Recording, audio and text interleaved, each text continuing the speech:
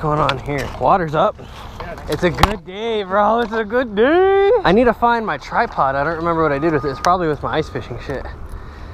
So I can just start filming full body again. I like doing that. Get some epic shots. All right, guys, first cast. Oh, look at that. There's a nice little spot for us to stand over here. Yay. Ta-da. Real cold last night. We had a temperature drop. It's been about mid 60s to mid 70s, about a 10 degrees temperature difference on average per day. But last night it got real cold, and today it says it hit 70. I don't believe it. This morning was very, very cold, and I'm thinking like 65 max. But we got a little bit of a breeze. The wind is blowing in towards us, so we got some moving baits, got a chatterbait, got a big swim bait with us today, and some other ones, and a tube. So hopefully we can find some schooling bass, and let's get on them. So what I'm doing with this chatterbait right now is just each cast I'm letting it go to a different depth, kind of trying to see if I can get any bites in other depths than specific. I don't imagine they're going to be super close to the surface, but they're probably not going to be directly on the bottom all day. I don't know. It wasn't like a football coach, you know, where like it's a team or a soccer coach or something. It was like, all right, this guy, that guy, we're all enemies. Meet up here at this time. Got him. Yep, on the drop. On the drop.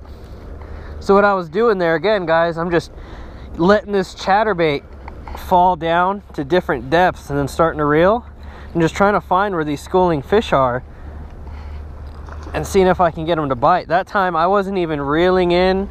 The chatterbait was just dropping, and that paddle tail was just flailing down, and I was able to get him to grab on, and I set the hook. Another tip on that is keeping your finger across the line when that lure's dropping. Boom. Bam. Look at this guy. Beauty. Can't even argue. Thank you, my friend. Huh? Is he bleeding a little bit? Uh-oh, just a little bit. Let's get him back, huh? Thank you, buddy. Yes, they are. Beautiful. So we're going to get back at that again. Again, just cast it out, holding my finger across the line here so I can feel any vibration. Jacob's on one. I just got thunked while it was dropping. I felt that. Boom. So it sounds like they're grabbing them on the drop right now, guys. Hailed that tube. They're eating different types of forage right now. I have a pretty big size paddle tail on this chatterbait, and this is kind of a I imagine quarter-ounce tube. Half-ounce. Half-ounce tube. So either way, 4-inch tube, nothing big, but that shows that difference. I'm using a white chatterbait. He just caught that on a green pumpkin tube. Beautiful fish. So that just shows, you know, when they're schooling like this and they're trying to eat. Last night that cold front came in. We're gonna have even colder weather coming in. We have snow coming in with some sleet on Saturday. They're fattening up. So they're gonna be fattening up and just getting ready to stage up for winter time, and they need to get those meals in now while they can, and they know that.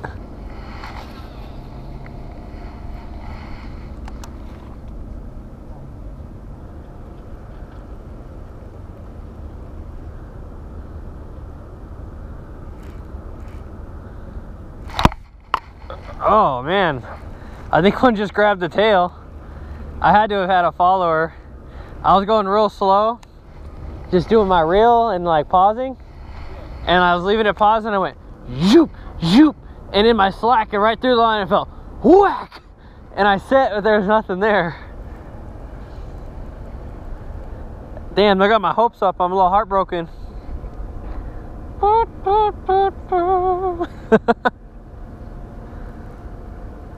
There's a eaten goose thing. Hawk. Oh. Fucking dead hawk. Might have gotten electrocuted. Well, that's whack.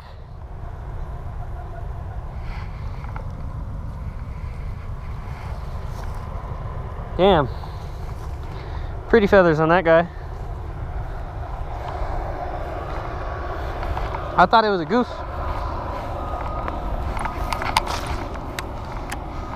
You promised me a 10-pounder today.